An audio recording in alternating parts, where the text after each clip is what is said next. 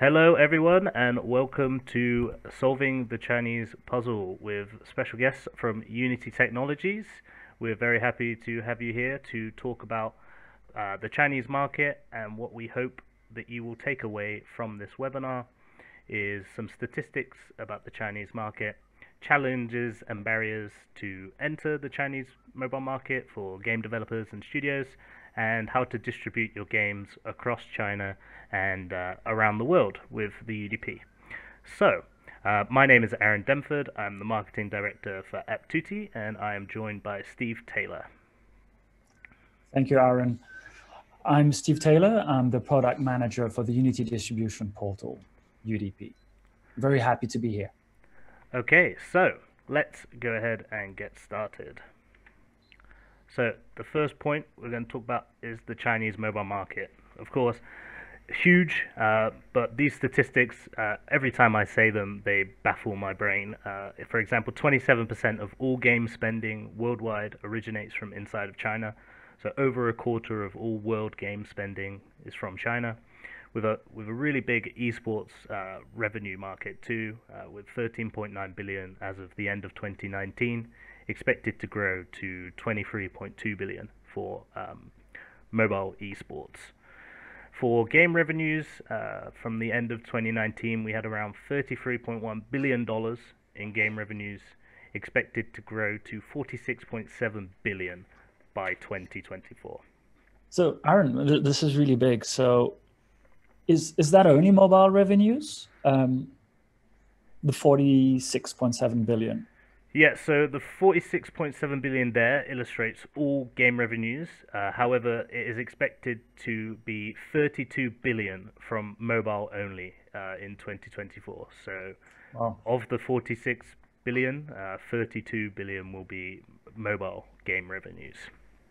Yeah, and crazy. And that's huge. And does it take into account the new procedures that now exist around license approvals?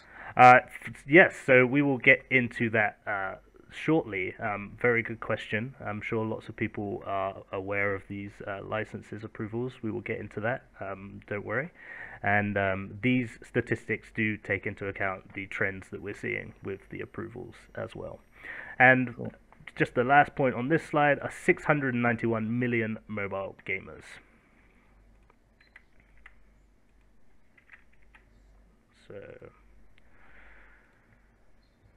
So, as Steve said, and as many people are probably aware, there was a license freeze during 2018. We saw a decrease in the amount of gaming approvals given inside of China, and this was due to the fact that the new entity took over the gaming regulations in 2018, the State Administration of Press and Publication, or SAP for short. And this graph just shows the revenue difference between 2017 and 2018 as these regulatory bodies were created. It caused quite a disruption. You can see even big publishers such as Tencent and NetEase saw a drop in year-on-year revenue growth, which can be attributed to those pauses. And just to round off the part of the Chinese mobile market, which I always find it crazy to say this every time, but over half of Chinese citizens play mobile games, which I don't think is comparable to any other country in the world. So the mobile market in China is exceptionally huge. Another thing to note is the female gaming market in China. So, according to a report by the Shanghai Online Games Association, there was a huge increase in Chinese female game players, reaching 367 million in February. And during the first half of 2019, female gamers consumed around $3.5 billion. So they contributed around $3.5 billion to the game revenue. So it's a really big market, and we're actually seeing quite a lot of IPs focusing on female gamers specifically. This one is Tencent's game King Glory, which is one of the largest MOBAs in the world, and 54% of all players on that game are women. Oh. And another example being Mr. Love, Queen's Choice is a Chinese female-orientated visual novel game that you can text and chat and call the main characters when you develop. And yeah, over 65 million downloads, and the hashtag of Mr. Love, Queen's Choice. My Chinese is not good enough to say that. I know the last character is red. It accumulated over 5 billion views on social media with that hashtag, which is just, it shows the virality and the interaction that the gamers have with the products that they love here. When they really enjoy something, they jump into it head first. APPTUTTi being another example. This was the number 3 most downloaded Android game in May 2020, according to Newzoo. It has a lot of female players. I was looking through some of the comments on the game, and I found this one. Someone played over 2,000 hours on the game, and essentially she has been playing more than 5 years, and first thing she does every morning is to wake up and pick the fruit trees, or to match those 3. And she says she even feels uneasy if she doesn't do it to start her day. And I'm sure this is not a minority case. So we're seeing lots of engagement with gamers, female and male, inside of China. So, now we will go to the challenges and barriers that one may find when they want to enter China. So for this example, I'm going to be a developer here on my island outside of China. I have developed my game Go Football. Just been doing it in my part-time, but I've released it on Google Play and iOS, and now what's next for my game? I'm interested in China, so I want to know how can I get into the Chinese market. These are some of the challenges that face me. So the first is fragmentation. So there is no Google Play Store in China. So the Android market, accounting for around 80% of the market share between Android and iOS, has been split up into hundreds of app stores. Wow. And, you know, I relate to that specifically, right, with Unity Distribution Portal, but the hundreds of app stores are staggering, and the scariest part is that it's actually true. So can you actually share how many stores do you actually need to address to even hit 50% of the population? So, of course, hundreds of app stores, they do exist, with the market share being the majority around, I'd say there's around 30 top stores. So wow. If you can cover around 20 of the top stores, you'll be able to hit almost all of the 691 mobile gamers. Of course, that's still a lot more than just 2. So you're looking at, as opposed to just Google Play and iOS, you're looking at 20 possible stores in China for you to put your game into. And as I'm sure you will be discussing later, with those many stores comes different builds that you have to make for your game. How do I know what requirements from these stores are? And of course, because these stores operate in Chinese, how do I, as an international developer, enter these stores from outside of China? So that's the first problem I will face, is finding those stores and submitting my game to them. The next one is regulations. So there are the thing with regulations is there's actually, these are from our experience, so we don't suggest anything political, anything supernatural, or anything religious, as well as violence, drugs, gambling, substance abuse, etc. And so, Aaron, is there actually a list of those regulations and restrictions? Because that is pretty broad. Yeah, I wish there was. There's no clear list for what may get your game disapproved when going through the licensing stage. We have our local expertise in what we have experienced and what the industry inside of China can tell you, oh, this was the reason why I got rejected. However, the SAPP has not given out any solid list of things to avoid. So it's best. This is a case where partnering with a local entity that can have some of that knowledge can help you in the regulation side of things. Yeah.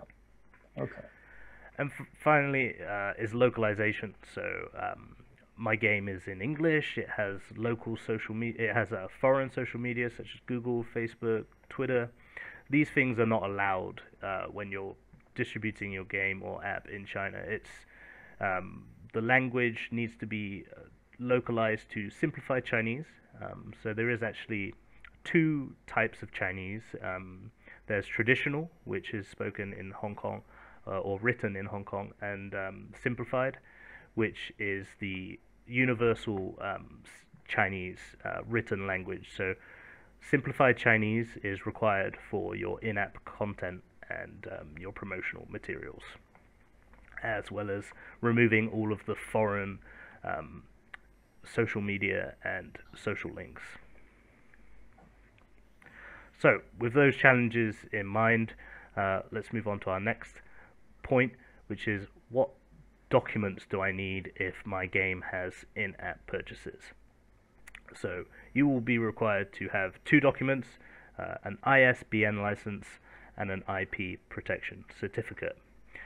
As I'm sure a lot of people may be aware, the recent Apple removal of games was due to the fact that a lot of the games on the App Store did not have these two documents.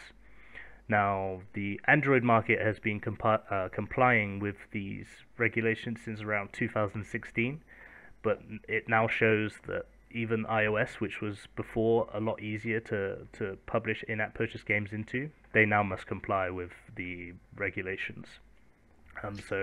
Sorry? Yeah, Aaron, sorry, I don't mean to interrupt, but you were talking about games with in-app purchases, but will licenses be required if your games are purely ad funded?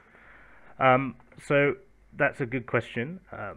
With the increased, with the regulations now applying to both iOS and Apple, the answer is that games that rely on ads monetization, they do not require these two documents to publish. So paid games with in-app purchases are now need to be compliant and have relevant licenses.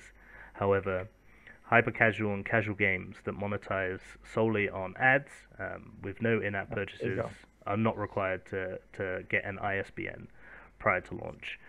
We recommend having an IP protection certificate, as a lot of stores will require an IP protection certificate at the least. However, this document is fairly easy to get, with around 45 days standard processing and 7 days with an express ordering. And it protects your intellectual property in China, which is very important. So the intellectual property certificate, or the software copyright certificate, it refers to the various rights enjoyed by software developers or other rights holders for protecting their intellectual property. These are the steps required in order to get this license. So I won't go through all of these. You guys will be able to see on the VOD, or I will leave it on this screen for a little bit for you guys to read. It's essentially applied by a local entity, so you will need a local entity to apply for this protection for your IP. But I think this is really important because I see a lot of people have a perception that their intellectual property may be pirated or taken when inside of China, and this document will give you the full legal rights to be able to remove those, if it does happen, those copycat games, and to be able to publish into more stores that require this. Now, the ISBN. So many people may have heard these 4 letters thrown around a lot of times, and maybe they're unaware of what it means. It can also be called a publishing license. So what is an ISBN exactly? So you can think of it sort of like how a barcode on a book works.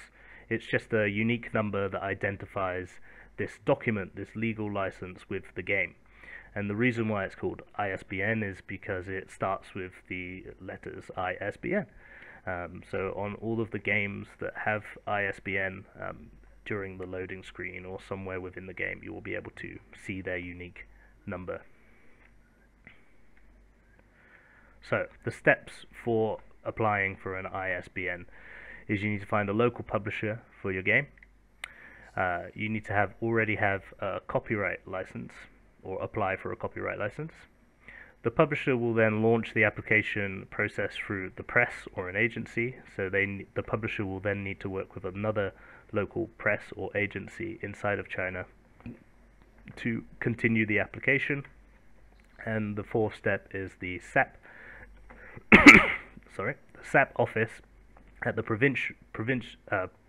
provincial level examines the game build, examines the game content, and then if approved, the SAP office will then issue the ISBN license. Well, Aaron, how long does this take? Because there's quite a few steps involved. I assume it's not instant. Yeah, so it's getting a lot better since 2018. So for instance, in 2020, Nico Partners predicts 20 to 30 foreign games will get approval each month, for a total of around 240 to 360 licenses this year, which is compared with the previous year, 2019, is almost double. I'd say a benchmark is around 6 months, although the process can take longer. Yeah, unfortunately, it's a legal document, so there are many steps required in order to get to the end result. For instance, the Tencent game Call of Duty Mobile, of course, one of the biggest mobile games ever, they were able to publish it in all of the other regions instead of China. They actually only recently were able to get their Chinese ISBN license, and that's from a publisher like Tencent. So there is no fast track option. There is simply just complying and continuing these steps until it is approved by the provincial SAPP office. But hey, it's okay. It looks like it's going up a lot more each year. It seems like since 2018 the SAPP process has got more streamlined, and it seems like we will be seeing a lot more approvals in years to come. So that is good news. Indeed. So in terms of some genres that perform well in China, we have puzzle games, arcade, RPG, strategy, and simulation. So puzzle, of course, being like the match-3 games. RPGs are very popular in China. They have very comprehensive local Chinese RPGs. And we personally at APPTUTTi have found that simulation games are very popular amongst Chinese users too. Games such as car simulators, truck simulators, etc. Aaron, seeing here, there's especially this puzzle arcade category, the very casual categories. Is that performance based on IP revenue and ad revenue? Yeah, so this data is based upon both IAP and ads-based games across the Android market. So some genres that don't perform as well are card games, board games, sports managers, gambling, trivia, word games, and social casino. Although they still have space to exist within the Chinese market and still can find some success, it's just the Chinese users are not overly enthusiastic about these specific genres. But with a market of 691 million people, there is still room for any of these genres to perform.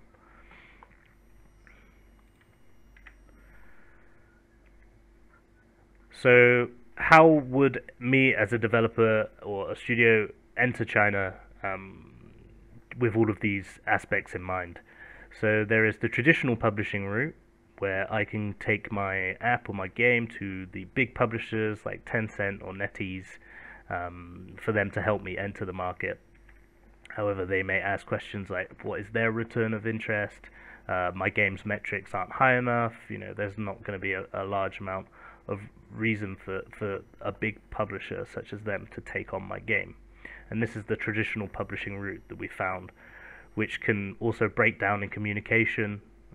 There are many different ways that this route can stall or stop. So what we are as APPTUTTi is we are a self-service online portal for developers and studios to publish their games into China from anywhere in the world. They can do it from the comfort of their own home. We have a online portal and dashboard for you to submit, and you can also find us through the UDP, as we will mention later, and we will distribute your game across the Chinese app stores. So we've been fortunate enough to see over a 40 times growth in both developers coming to us and apps received from 2019 to 2020. So this is really great, and we hope to continue this growth for both APPTUTTi and our partners as well. And by partners, I mean developers that have registered on our portal. APPTUTTi is responsible for around 38% of the foreign games currently in the Android stores, and we hope that we can increase this share of the pie, or the cake. So how does it work? We have a 4-step process in APPTUTTi. The first is to register to make an account on our site. The second is to submit your game. You can submit your APK to us through our portal.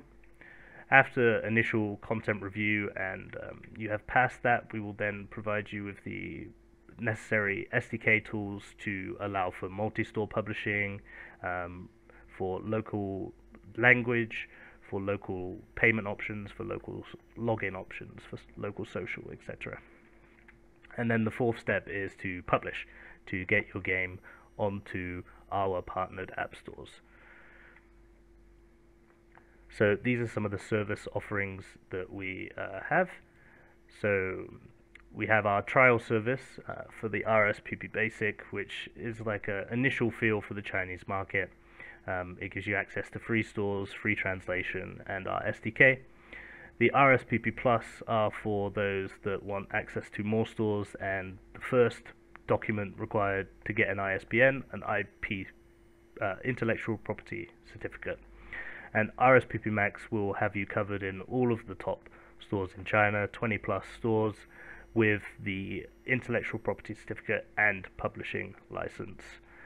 And we also have our deep dive customization program, which is more like a traditional publishing route, where we will which gives you even more access to things such as user acquisition, local marketing support, and optimization consultation. Speaking of DDCP, let's get into that now, after this part. I've missed up the slides there. So that's the APPTUTTi process. Now, some of the challenges and obstacles that I talked about before, how does APPTUTTi solve them? So, for instance, in fragmentation, the multiple app stores, we have more than 25 partnered stores that we can distribute your game in, which cover the top stores in China, and allows for multi-store publication with one build. For localization, we provide free translation for every game submitted, professional translation, so some of the gaming terms are translated correctly into the local language for a better user experience, as well as local payment systems, local advertising networks, and local social network compatibility. And finally, monetization. So for those that have in-app purchase games, we will be able to provide the application and monitoring of the IP protection certificate and ISBN documents for our partners. So our premium package, as I said before, the deep dive customization program, is an invitation only based service where we will we are essentially looking for games that we think will really perform very well inside of China, and onboarding them onto our DDCP package. So our strong interest is mid-core games, but also some of the other genres that we mentioned before previously: puzzle, arcade, strategy, simulation. So what's included? So this will give you access to all of our partnered app stores, support with the game and local marketing, and also we will provide the IP certificate and ISBN on behalf of our partners.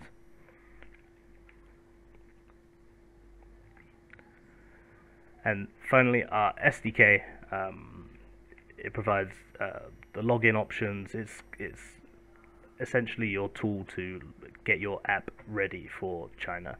It will also allow you to see your performance on our partner dashboard. We'll provide local payment options, and we'll provide the local ad networks in order to monetize through ads.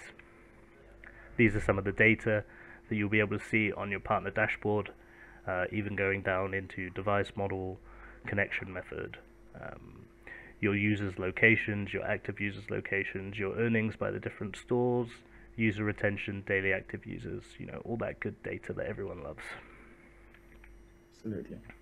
And finally, we also have our APPTUTTi viewer, which is our mobile app that we created for our partners, so you can track your performance of your creations anywhere on the go on your phone.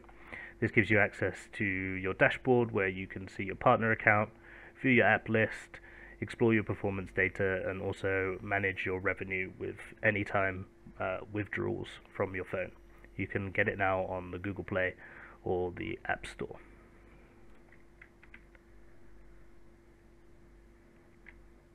So, with that said, we are very happy to, since 2019, be an official Unity partner in China. We are one of UDP's stores covering the Chinese market, but who knows better than the UDP than Steve Taylor himself, so I will now hand it off to him for some more explanation on the Unity distribution portal. Thank you, Aaron. Let me get my screen ready.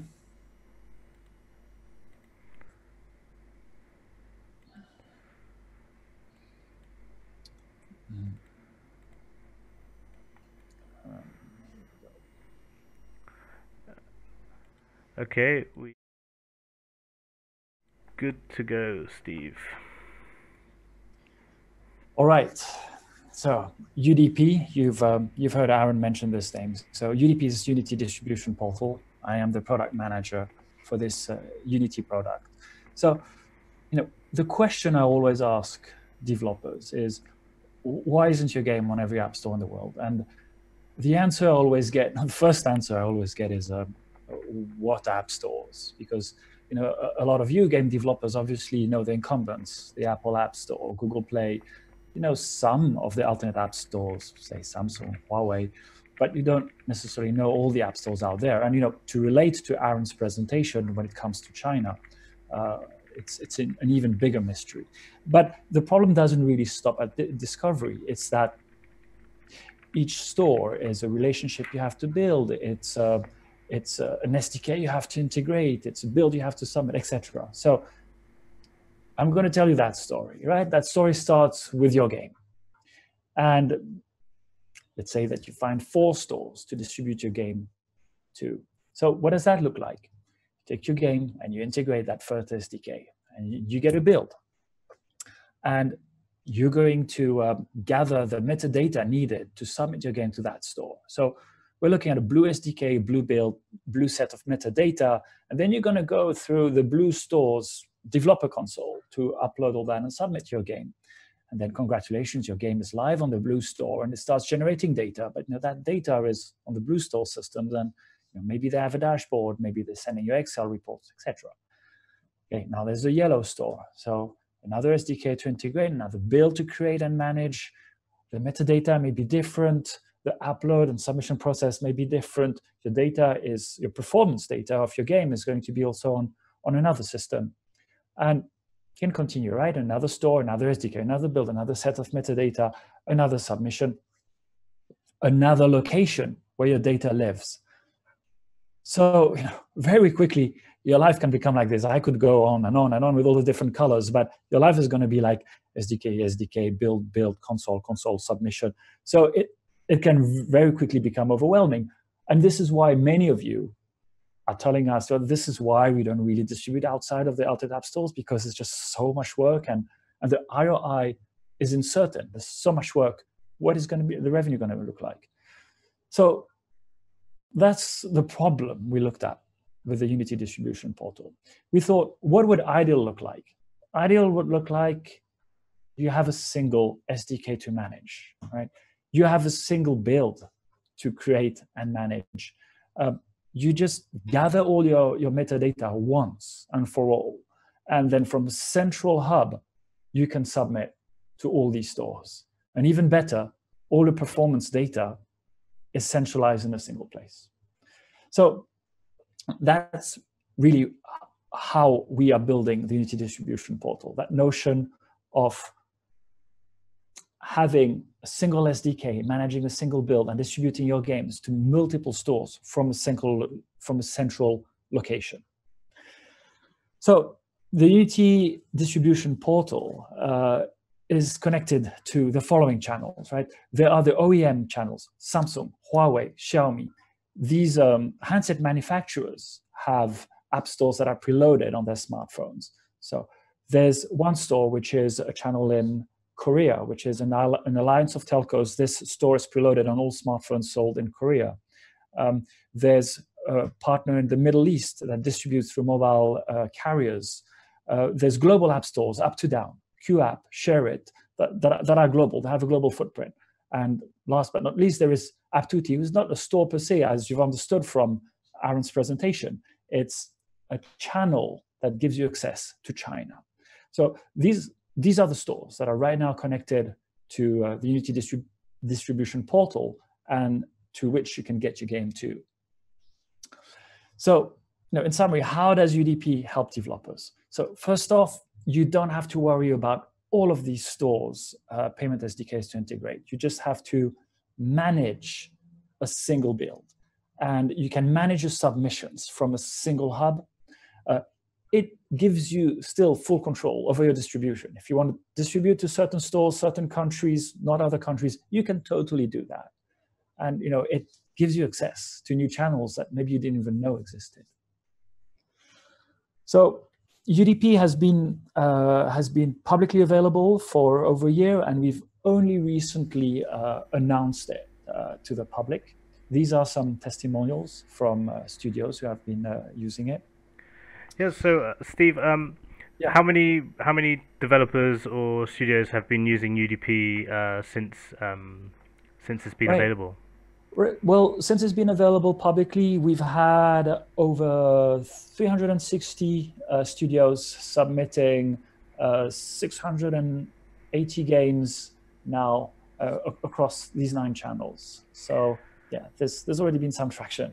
Yeah, and developers can find the UDP inside of the Unity engine, correct?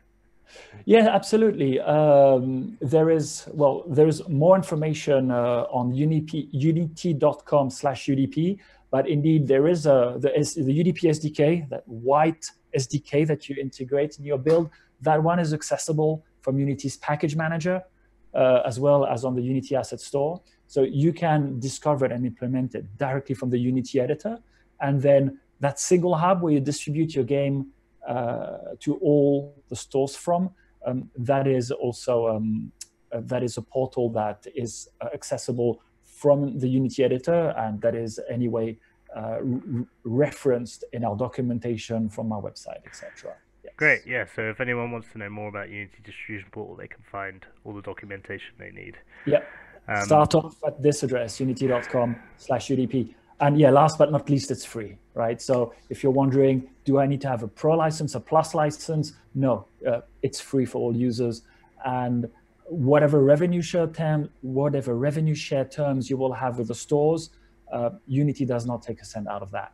So it is entirely free for developers. Fantastic. And yeah, we've seen many UDP submissions come to us, so we're excited to see many more Unity developers be able to pick up this free service from Unity, which allows for their distribution across the world, which is fantastic. I think you guys are doing a great job. So, anything else from you, Steve? No, Lovey, I'm done. Thanks for giving me the time to present the Unity distribution portal. No worries. So, guys, we will be open to some Q&A from anyone that has any questions. Please feel free to ask them now. We will just hang around for maybe an extra couple of minutes, see if any questions come in. If not, I hope you guys have been able to learn some more about the market of China and the way to enter as a developer or studio. And I also hope you guys were able to learn more about the Unity distribution portal as well. Okay, so I see one question here from Hammerall Bert. So he says, what if I'm using services like Firebase? So I'm actually not too aware of what Firebase is. Do you have any ideas, Steve? Yeah, Firebase is a Google service that can help you do stuff like the crash analytics is included in that. It can help you do attribution. So it's one of the Google suite of services, one of the SDKs you would integrate basically to monitor how your game is doing. Okay. Well, I think it's a Google service. Yeah. So if it's exactly if it's a Google service, you wouldn't be able to have it in your app when you publish it inside of China. But thank you very much, Hammerall Bert. We will put you in the running for the 30-minute meeting with our DDCP team, if you so desire. Right now you're in the lead because you are one of the only questions. So we will be in contact with you after the webinar. So we had some people from Singapore earlier. We had some hello from Singapore and a hello from Spain. Do you speak any Singapore? They don't have Singaporese. They only speak Chinese. I'm in Singapore, so hello from my window. Yeah. And hola para los en España. Right. Well, I think that about covers it then. Thank you guys very much for watching the APPTUTTi webinar series. We will be back in around a month or two to continue our exploration into the Chinese mobile market, and we hope to have guests from Unity join us when they are available. So thank you very much for your time, Steve, and if you have any other comments, now's the time. Thanks for having us, Aaron. It was a pleasure. Okay, thank you guys for watching. Make sure to follow the APPTUTTi channel for future notifications, and you can find more information about APPTUTTi on our website, our social media, and of course Unity, unity.com/Unity distribution portal. Thank you guys very much. Bye bye.